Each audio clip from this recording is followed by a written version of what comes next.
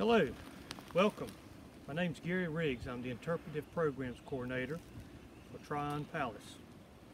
Today we're going to do a video about soldier's life. As you see, we've gathered our firewood, got a fire started, and while we were getting the fire started, my party was busy getting the ration together. What we have here in the pot is dry peas, better known as black-eyed peas. And we've got some salt pork cut up in it. We were able to get an onion from a local plantation. So we're going to have a little bit of black-eyed peas with some salt pork and ham. It's going to be really tasty. And also, while the fire's going, we're going to take the fire and let it bake down into coals and hot ash. One of the things we're going to show you today is how soldiers would take flour that was issued to them and bake it down into bread, something called ash cakes. You could do the same thing with the cornmeal ration too. But until that time happens and this fire bakes down, we're going to go over and I'm going to explain to you the contents of a Union soldier's knapsack. So follow me.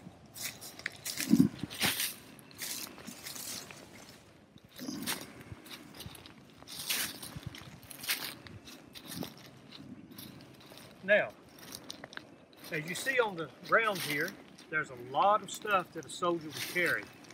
Some soldiers would carry more, some would carry less. But since this is a video series of educational value, I'm showing you some things that soldiers typically would have. Also, I am also representing a soldier from the 1st North Carolina Union Volunteers that was raised here in North Carolina, troops that was loyal to the Union. So we already know basically the area where we're stationed at, where we're fighting. But to get to the equipment, we're going to start over here. This black bag contains the soldier's rations, and I have an assortment of rations. I have rations that was issued daily. Rations would consist of a meat component, which could be salt pork, smoked pork, salt beef, fresh beef, whatever they could forage. Also, a bread component. That bread component would be flour, cornmeal, and or hardtack. Hardtack was mostly issued out when soldiers was on campaign, what we're portraying today. But we're actually going to take the flour that we have, 1 pound of flour, 6 ounces, and we're going to bake that up into some bread right there in the ash. Also, cornmeal. We've got 1 pound, 4 ounces of cornmeal. Now, cornmeal of the time wasn't like that of today. Today's cornmeal is a very fine grind. Cornmeal at that time was a very rough grind. It was almost like the consistency of grits is, very big. And how to prepare cornmeal, you would actually have boiling water, and you would pour it into the bowl, and you would actually start the cooking process then. To bake cornbread like this, you could blot it out into a thin patty. You could bake it as we're going to do the ash cakes, or you could do it on a board, leaned up against the fire. Soldiers also had to have water. Now, most of the streams and water contain parasites, bacteria. That's how a lot of the soldiers got dysentery. And there was really no way of actually cleaning the water, because at that time they didn't know anything about boiling the water and keeping it pure. So, you know, a lot of soldiers would drink coffee. Boiling the water would kill the parasites. That way, coffee was a lot safer. Now, we have 2 different items here. One is a thin sheet iron or tin frying pan with a riveted handle on it. Soldiers would somehow or another either buy these from a sutler or find them or barter. But a lot of soldiers would take a canteen that was leaking. Canteens were made out of tin. They were sorted together. They would take it, throw it into an existing campfire, and the sorter would melt, therefore separating the canteen and the spout. The part that did not have a hole in it, they would save. Put a piece of wire where the spout was and punching 2 holes in it, taking a green sapling, putting it in, and now you have a frying pan. When you get finished, take the stick out. If you want to carry it with you, you can. You can toss it. You can just tie this onto your knapsack or anywhere and carry it with you. Same thing with this. You could tie this on the outside of your knapsack. Cups, tin cups. Some were bigger, some were smaller. Some things were about the size, maybe 2 or 3 inches taller with a lid. They were called muckets. They could use them as a small boiling pot, coffee pot, whatever they wanted to do. They could also eat out of it if they wished. Now, as we move down, you see this satchel here. This is a double bag 1858 model Union knapsack. Regulations called for a army blanket, gray wool army blanket, a shelter half, which is half of a tent. 2 men would get together, button their halves together, and there you would have a shelter half for staying overnight. Did not have a front and a back, it was low to the ground. This was put here. You were issued a ground cloth and a poncho. Notice ponchos, I've got this folded inside. So as it was raining, I folded it up. I didn't want everything here to get wet. So the wet part is actually folded onto itself. It is placed on here and everything is fastened together. Now, all this stuff is actually laying on a tarred ground cloth. Same thing the poncho is made out of and the haversack. Soldiers would lay this out, lay on to keep the moisture from going up and seeping into their clothes. The 2 mats that I have, the poncho and the ground cloth, are somewhat weighty. A lot of soldiers would take the ground cloth, throw it away, and use the poncho because it's got a slit in it to put over your neck, but also when you put it on the ground, that slit is covered by a thin piece of tarred material, so you can actually double it, use one thing for 2 purposes. We have a sewing kit. Uniform got ripped or something, you had to make sure you know how to sew so you can sew it. An extra pair of socks, a pair of flannel underwear, maybe an extra shirt. All the personal items would be kept up here in this bag. And you would strap it together and down the road you would go. Some soldiers preferred to take even less than this. They would take their contents, roll it up in their blanket, tie the ends of it, sling it across their shoulder and carry it. It's a lot less stuff to carry, but however, some soldiers preferred one or the other. Now some of the other contents in it that would be a personal effect, of course, I have matches.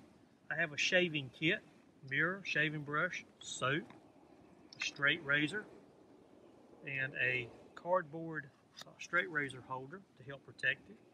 Believe it or not, toilet paper was around. This is a reproduction copy of an original label. It's called Personal Sheets. And of course, you have the Bible. Cartridge box. This is what the Union soldier and Confederate soldier would actually keep their ammunition in.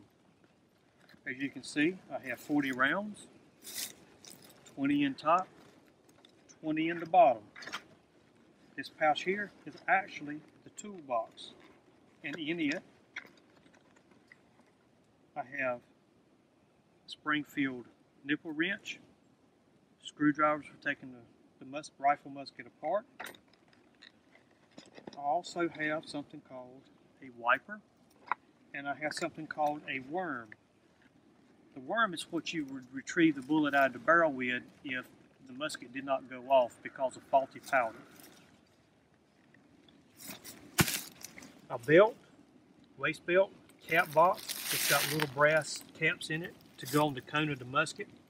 Bayonet scabbard, which your bayonet fit into. If you take notice to the 2 hats, when you first saw on the first part of this video, I had the black hat on with the blue hat cord. That is actually one of the things that soldiers both North and South really acquired and really took care of, because that hat, of course, would help you with the sun. It would keep the sun out of your eyes somewhat. It would help shed rain, help the sun from burning your neck.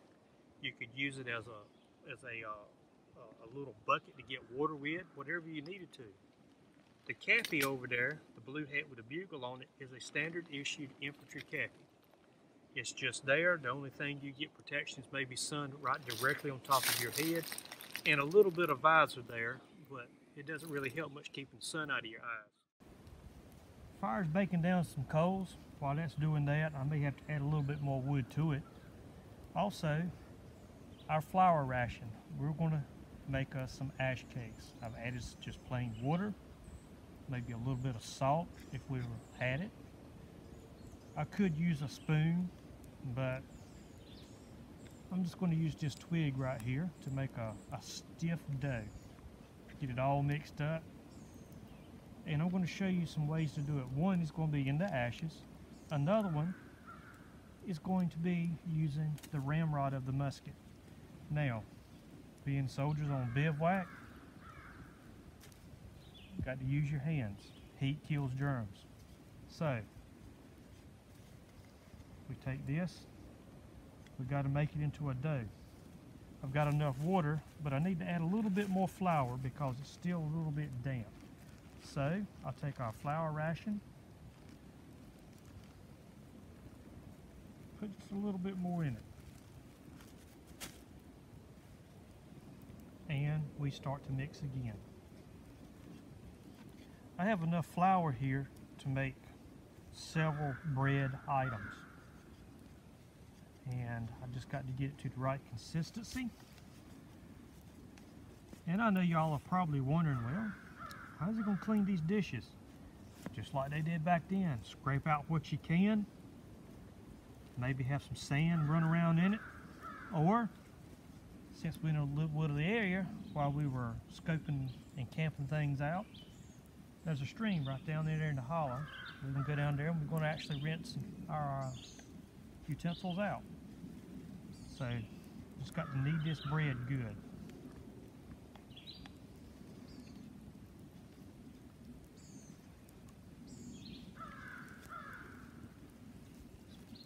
Throw some more wood up there.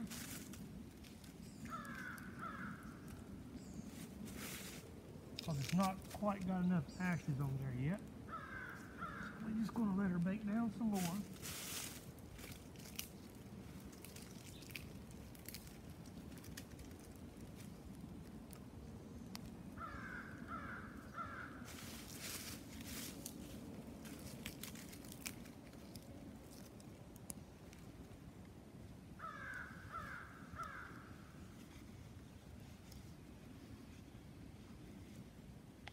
Now, if soldiers were in a more stationary camp, or if they were in an area and they were going to stay there 2, 3, 4 days, obviously you'd have a commissary wagon with them, and you'd have an army cook. And of course, in fort settings and garrisons, obviously soldiers wouldn't do this.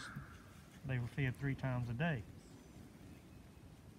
In the previous clip, when I was talking about the rations was issued once daily.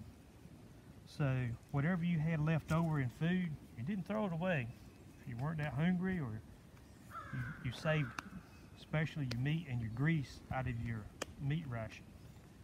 As you can see, this is pretty well kneaded up. Still a little bit damp, so I'm going to use the remaining flour that's in the bowl to get it to a real stiff dough.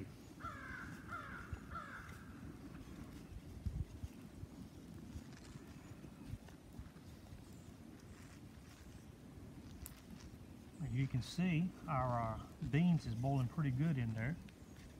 I checked it for water. It's doing real good.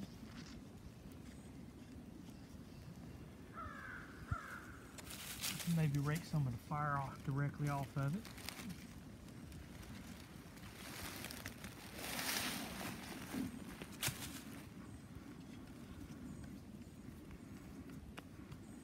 Get a little bit more flour here.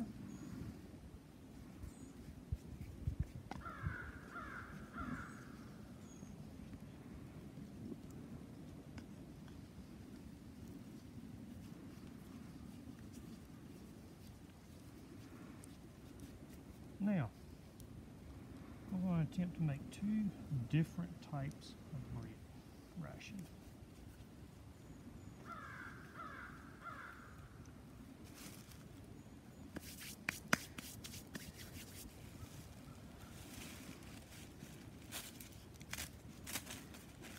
But now, I'm going to reach over here and I'm going to get my ramrod out of my rifle.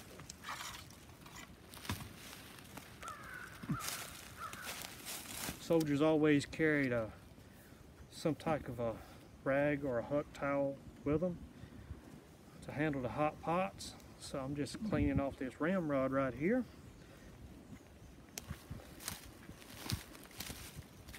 And we're going to take this piece of dough,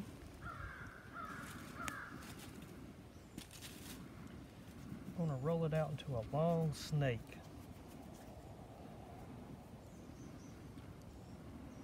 Got to make it thin enough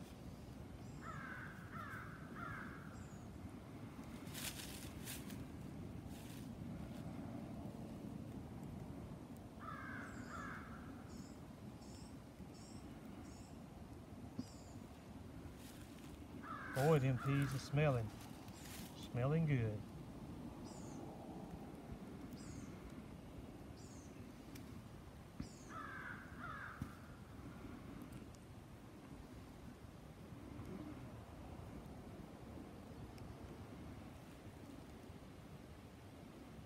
Because the thinner it is, the better it's going to cook up.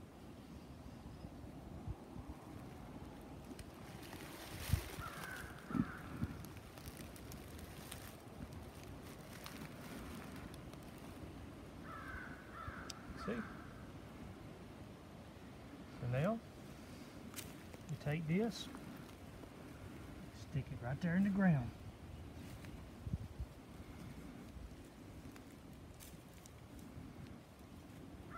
Can't get it just so close because you don't want to burn it, but you got to keep rotating it.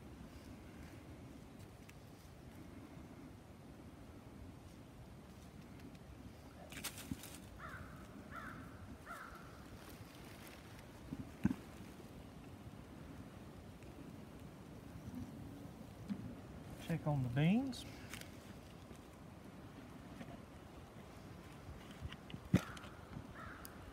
Coming along pretty nicely.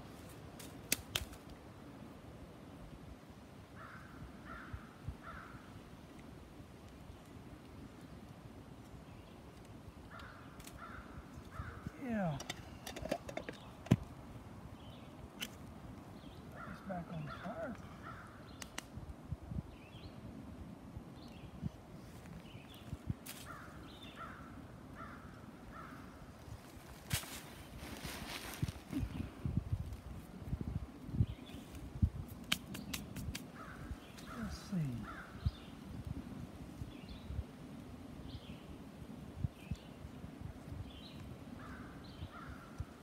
Just let this cook down into some more ash.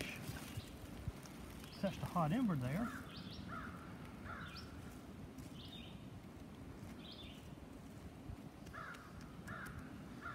And now,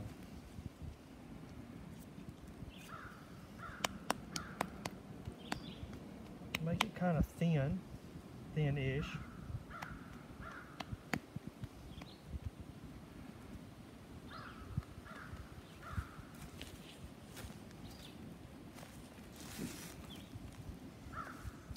And I'm going to go get my PNC mat over here.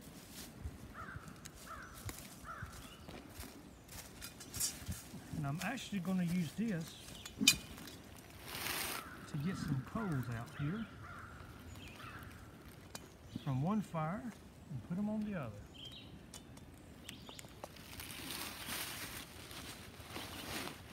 Now, the fire is still a little bit too hot to actually put it on there right now. But you don't put it on red hot coals, you put it on hot ash. And to turn your bread, you just simply come here and rotate it. We're going to show you how to cook a fire cake just right there in the coals. So it should take anywhere from 10 to 12 minutes. So let's see how it's going to turn out. Lay it right on the coals or the hot ash, then you take hot ash nearby and you just start covering it up. Careful to try not to get any dirt in it, because a little bit of this ash, if you didn't have nothing, it would actually be able to help with any digestive problems that you may have. So it's not really going to hurt you. We actually took some of this flour and we baked it on the ramrod of the musket too. So in about 10 or 12 minutes, give or take, we should have a nice piece of biscuit come out. Results of our ash cake that you saw us cooking in a previous video, we're just taking it out of the ashes, and you can see it's got a little charred spots around the edges, but that's normal. But it baked up pretty good. It's nice and tender inside, not doughy. Takes anywhere from about 5, 6 to 8 minutes, depending on how thick you make your dough before you put it in. You just blow the ashes off, and it's time to eat. Now, a little bit of ash is good to help for the digestive system. If you've got an upset stomach, a little bit of ash is good for it.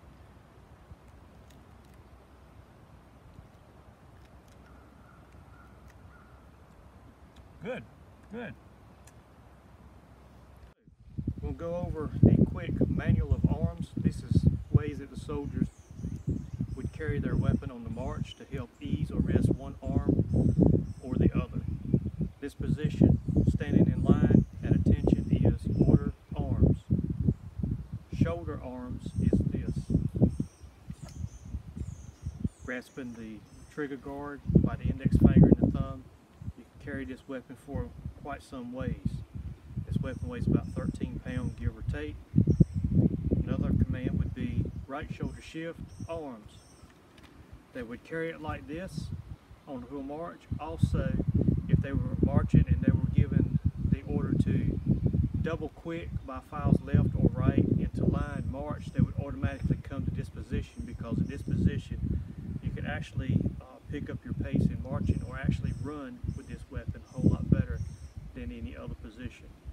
From here, one of the other positions would be support arms. Putting the hammer in the bend of the elbow, you could walk controlling it if you're in rocky or rough terrain, and as you're moving, the weapon's doing this. You could also control it like this. But also in this position, if I was given the command rest at a stop, I would grab and just rest. Attention.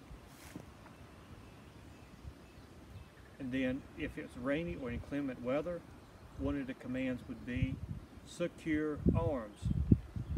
You just invert the musket, putting the lock under your arm, your thumb on the ramrod pipe to make sure that the ramrod is not going to slide out, and you can march until you were able to get camp set up. Shoulder arms. Order arms. In place, rest. Thank you. I'm going to show you the loading and firing process. This time we'll be firing a blank round. Oh.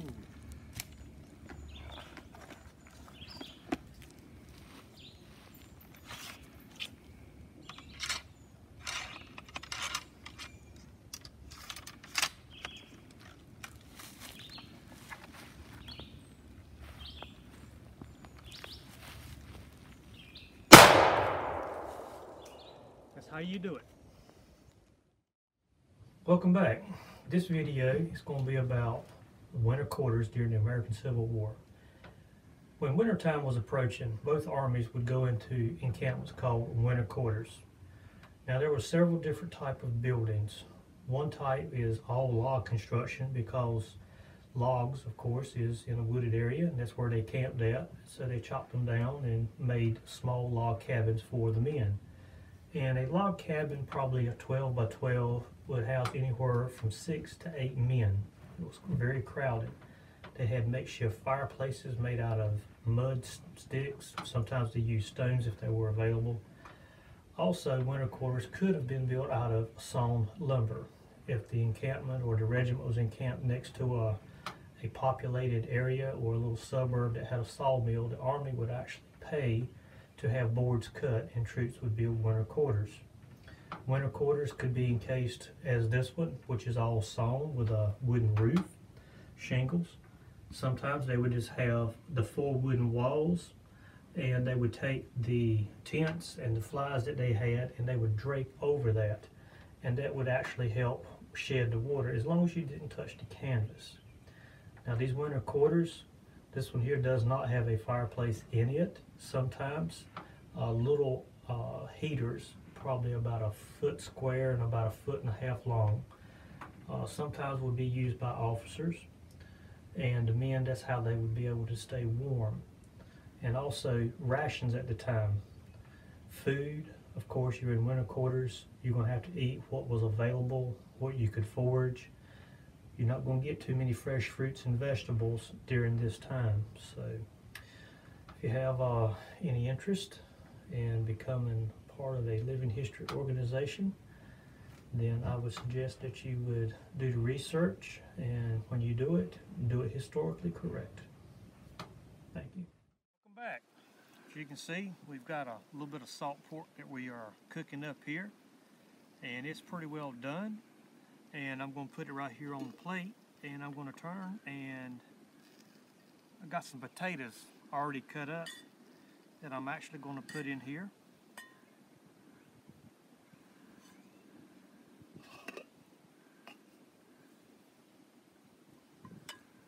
Just rake all them in there.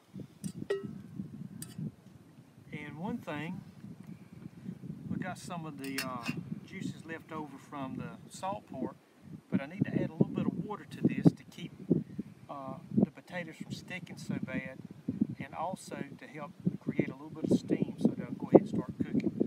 So I'm going to get my canteen, and I'll be right back.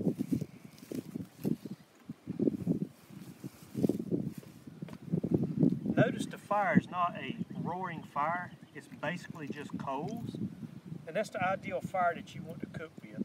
That way you can control your heat, you won't be so susceptible in burning your food.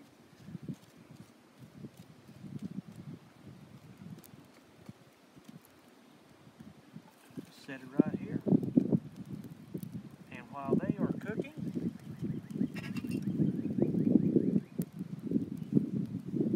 I'll show you some of the ways soldiers would make coffee. A lot of soldiers would take their coffee ration if the coffee was issued already roasted. If not, they would have to roast it. They would take a bayonet or a stick, and they would have to take and grind their coffee like this. Once they got the coffee ground, they would pour it in a small vessel and hold it, and then they would fill their cup up with water, set it on the fire, and let it come to a boil. Once it come to a boil, they would take the grains of coffee that they had ground up, pour it into hot water, let it sit anywhere from 8 to 10 minutes. Take probably a couple of teaspoons of cold water out of your canteen, pour it in. The cold water will help the grains settle to the bottom. They would put sugar in it if they wanted sugar. If not, they would drink it. And their teeth would actually filter the grains out, and they just throw the rest of it away. Or some soldiers would take their housewives and they would actually make a bag to actually put the coffee grains in. And that's what I'm going to do here today. I'm going to put the coffee grains in here, like so. And I'm going to tie it up.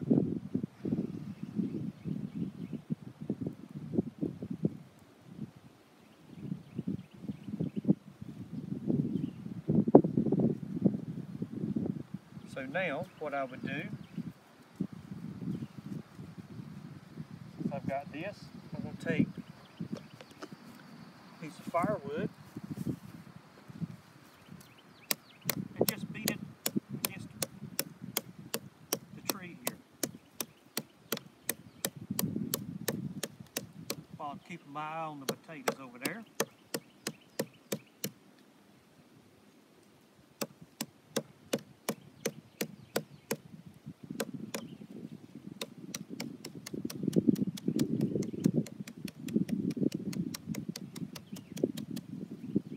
And this is working along pretty good.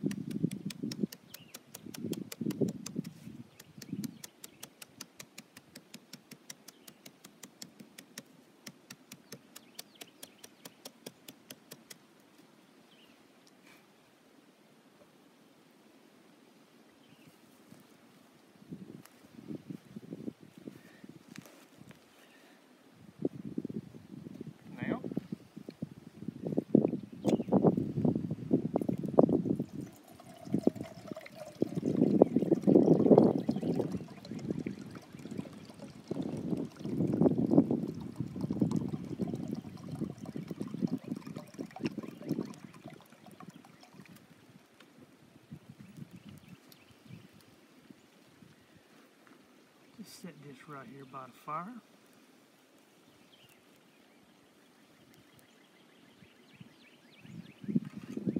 And just let this water heat up a little bit.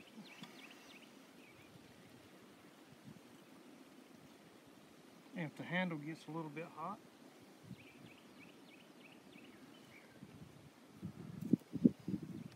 just stir these up, make sure they're getting cooked all the way around.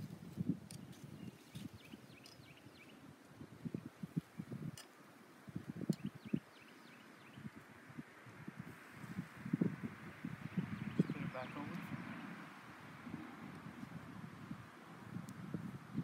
Also, if you need to add a little fire that's close to the cup, you could always brush some of the coals up against it.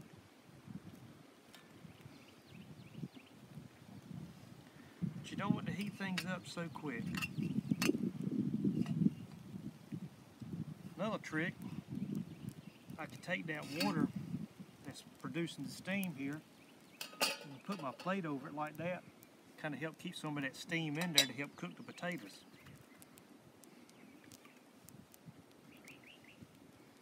Canteen over here, and it's just wait and cook. We'd figure we'd give you a little midway point right here, seeing what we're doing. We've already cooked the ham, and we actually added the ham back into the potatoes to help actually put some salt into the potatoes. And it's probably needing about, I say 10-12 more minutes, and this will be done, and also the coffee right here will be done too. Here's the finished product. Our salt ham and potatoes. Our coffee right here is almost ready. I'm going to show you the finished product. This looks like it is going to be really good.